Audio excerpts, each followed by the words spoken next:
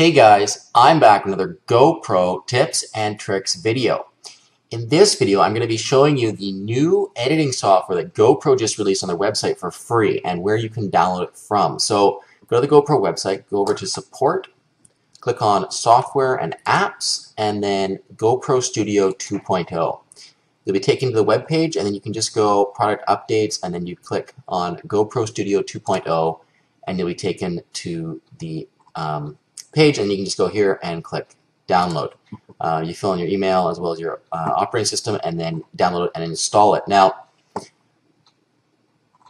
this is a big change from the GoPro Cineform Studios that we've been using before. This one actually has it's 3 steps now instead of 2, and the first one is still import and convert, and basically that hasn't changed.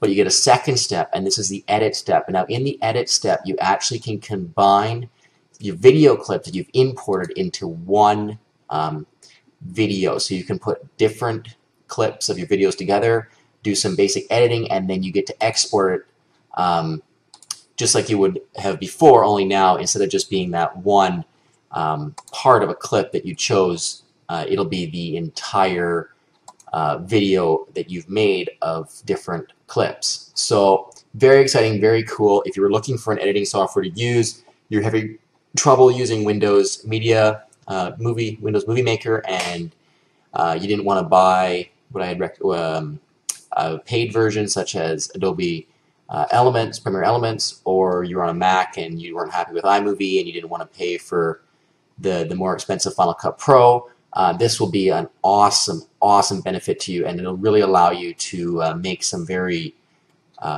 powerful movies. They've got some templates in here, so they've got some of their very popular movies, their very popular YouTube videos. They've got templates from them. You can select them, click create, and it'll show you, walk you through actually making a movie just like that. So that's really exciting. Anyway, so great stuff here.